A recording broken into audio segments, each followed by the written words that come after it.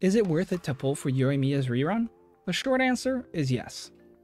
Out of the main pyro DPSs, Yoimiya is pretty up there. The only other pyro DPS that I think would outdamage her would be Hu Tao. Yoimiya didn't have the best launch when she came out, but just like Kokomi, we found out that she's actually pretty good. Mostly for free-to-plays and low spenders, because she works right off the bat. Unlike Yoimiya, Hu Tao does need her C1 to work well. All of the Hu Tao mains do recommend you getting her at C1 because it generally just makes things easier. But as we all know, getting 2 copies of a banner character is just not that easy for some of us. Not that you're dead set in getting Yoimiya, here's a quick guide on how to best build her. Let's start off with weapons. The Rust is definitely her best in slot for 4-star weapons. A nice base damage, a high 41.3% attack on the substat, and a really good passive.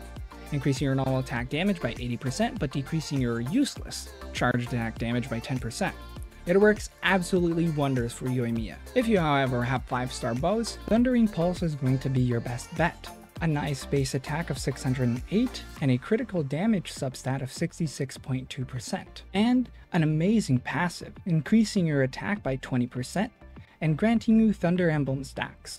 Thunder Emblem stacks stack up a maximum of 3 times, and they can be earned by auto-attacking or using an elemental skill. These Thunder Emblem stacks increase your normal attack damage by 12, 24, and 40% respectively at Refinement Rank 1. But if you don't have that, Skyward Harp is going to be your best 5-star fit. A great, very high base attack disposition, and a really good crit rate as a bonus substat.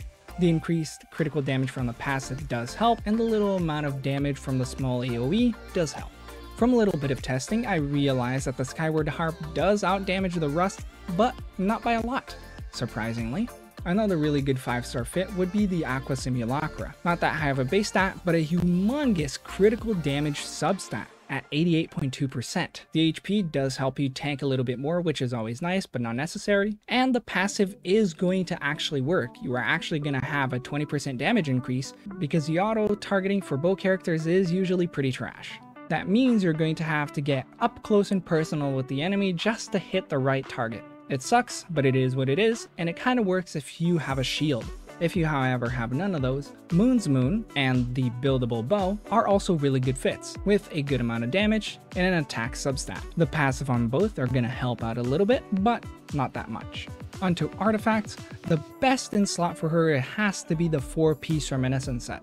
If you however don't have that, a 2-piece Reminiscence is a 2-piece Gladiator, or any artifact that has a plus 18% attack on the 2-piece is going to work perfectly fine. If you want to be a little bit more ballsy, you can put in a 2-piece Gladiator and a 2-piece Witches set to add to your Pyro Elemental damage bonus, and the 4-piece Witches set does work pretty well with Yoimiya.